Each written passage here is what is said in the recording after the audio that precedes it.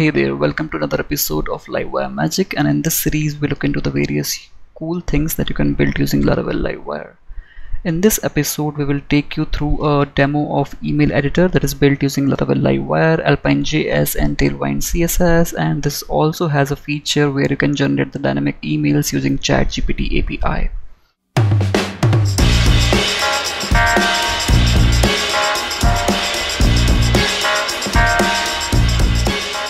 Alright, so this is the email editor and it has different sections, so we can take you through the front end. The first one is the email editor, wherein you can type out the email subject, email body, and from whom this email is being sent. It also has a preview ability so that you can actually preview the emails before sending it. Next up, there is a section to select the users to whom you want to send this email to, and you can basically select the users from this list.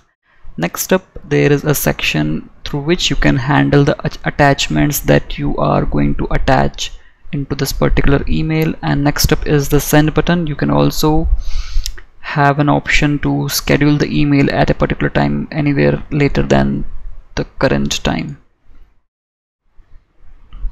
Alright, so let's take a look into how we can use this. So basically you can have your email templates, the subject and the body stored in the database, and have a configuration through which you can load different subjects and body into this email editor.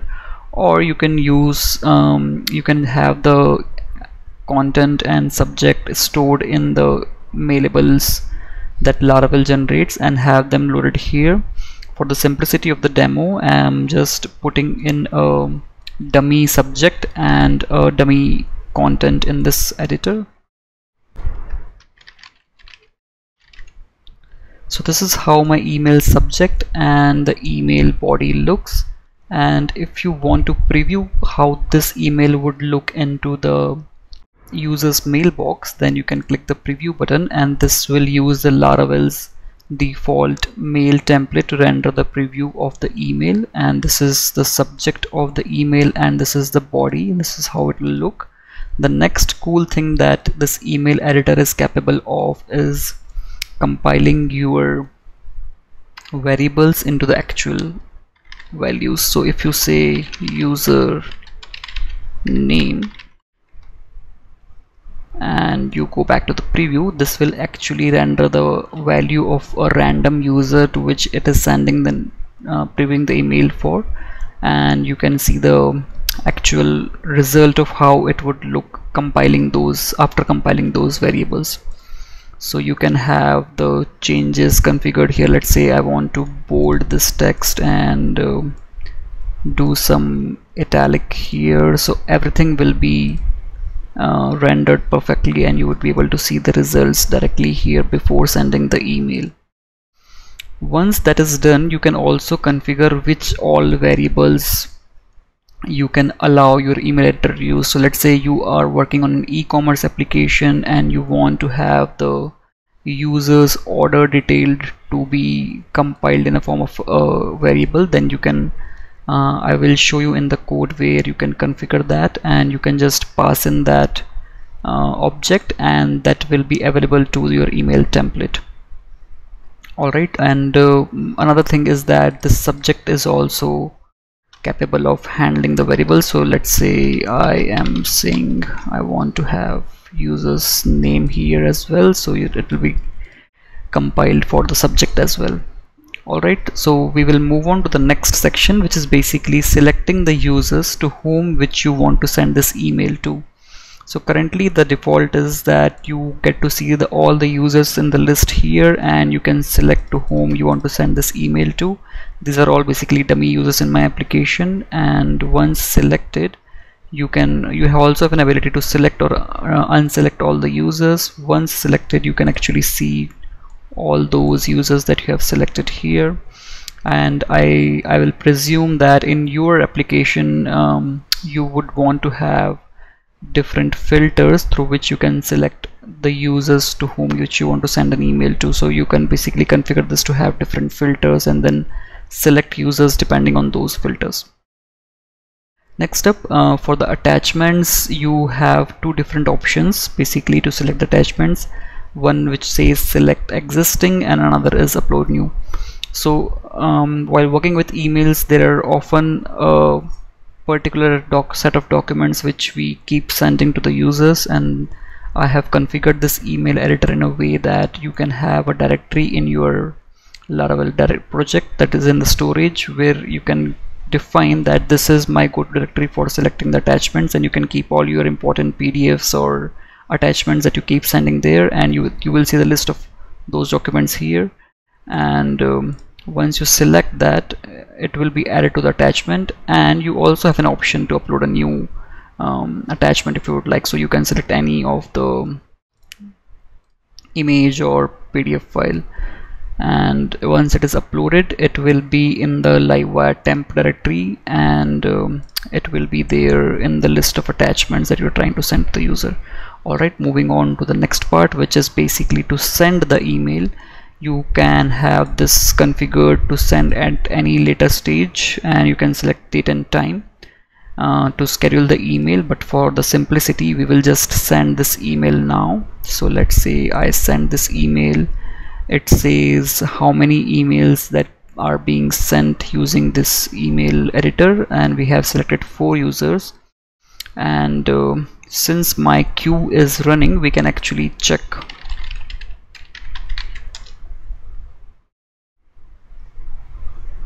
in the mail trap if it actually catched that email.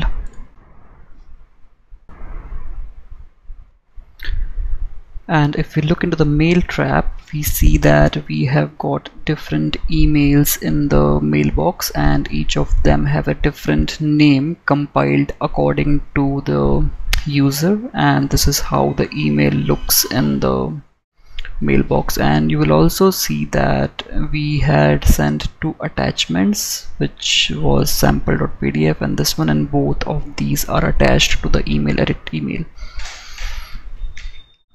Alright, let's move on to the next section, where I will demonstrate you how you can use this email editor to generate dynamic emails using ChatGPT API. So we have a cool little icon here. If you click here, you can just describe what kind of email you want to write. Let's say I want to write an email to welcome new users to the newsletter.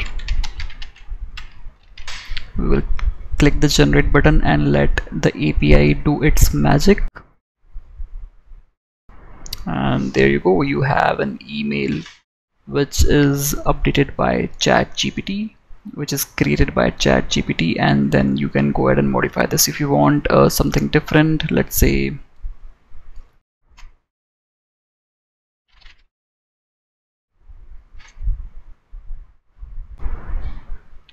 there you go, you have the full email. You can then probably modify it here, add some variables, list the features you want to put, and then just select the users which you want to send the email to, attach files, and boom, you are ready to go.